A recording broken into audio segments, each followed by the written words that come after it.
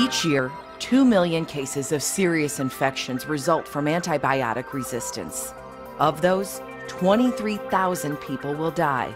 Antibiotic resistance is one of the top concerns from the CDC. What we need is to ensure that antibiotics are used promptly whenever they are needed and not when they're not needed.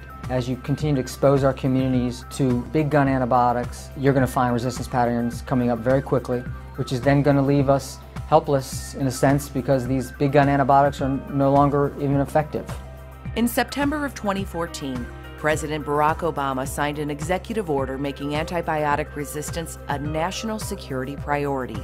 By strengthening surveillance efforts and investing in rapid diagnostic technologies, the emergence of antibiotic resistance can be minimized and controlled. And one company's diagnostic innovations are continuously a step ahead. bioMérieux is meeting this challenge and saving lives. We are right at the forefront of being able to make a really critical, effective change in addressing some of these really urgent needs in medicine. Annually, antibiotic resistance costs the U.S. economy a staggering $20 billion in direct healthcare dollars. What the key is, I think, is getting that identification and susceptibility to the physician as quickly as possible, so then they can prescribe the appropriate antibiotic and ultimately reduce the cost overall to healthcare. A lot of labs now in micro are actually implementing these faster technologies and showing that they can make a real impact on some patient care decisions. bioMérieux enabled us to process more specimens than we were ever able to before, to turn them around quicker, get the result to the physician faster, and ultimately what that means is better patient outcomes.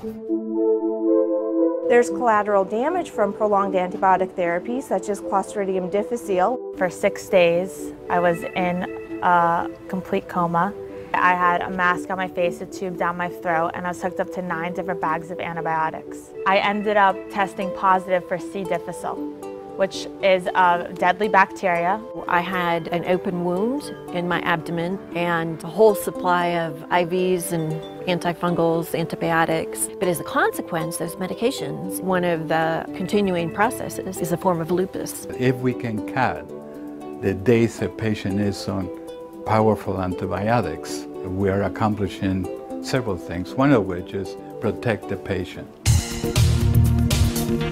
By very rapidly knowing the predicted susceptibility profile, we could streamline or add therapy as appropriate, whereas in the past this would take much longer. We use a liquid broth-based system that increases our likelihood of finding things more quickly. Now in a matter of hours, we're able to definitively tell them which organism it is that can allow for a rapid expansion or streamlining of antimicrobial therapy as appropriate. With that added benefit of giving a faster identification, it really allows a physician to hone in on targeted therapy and make sure they're using the right antibiotic to kill that organism. Every life is precious. Every minute is critical.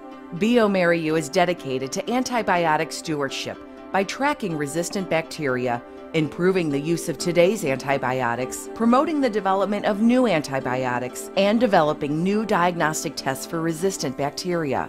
Now is really an important time for microbiology labs to recognize and really push that they are the catapult to making this change for antibiotics, because they now do have the technology to make an identification and some rapid susceptibility testing, and that connection with pharmacy directly to the doctor should absolutely be critical in making a change for patient therapy. It's doing the best thing for the patients, giving them the best care that they deserve.